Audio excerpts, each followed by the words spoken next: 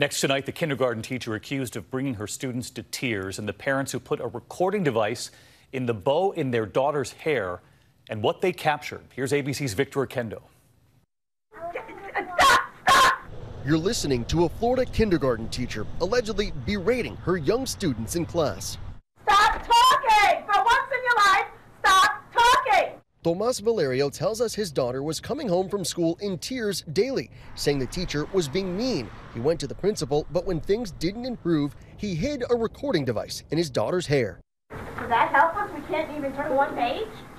Back! Back! Not forward! Tonight, Valerio wants action and accountability. Me and my wife, we sat down and we went through all 6 hours of it, and the entire time the teacher was there, she was screaming and belittling these children. The school district releasing a statement saying, in part, the school administration concluded their investigation and the teacher was disciplined in accordance with our school board policy and procedures, but added that the school's investigation did not include the audio from the recording, claiming the recording violated the teacher's privacy. David, that father tells us he won't be sending his daughter back here. She'll be starting at a new school on Monday. David? All right, Victor, thanks.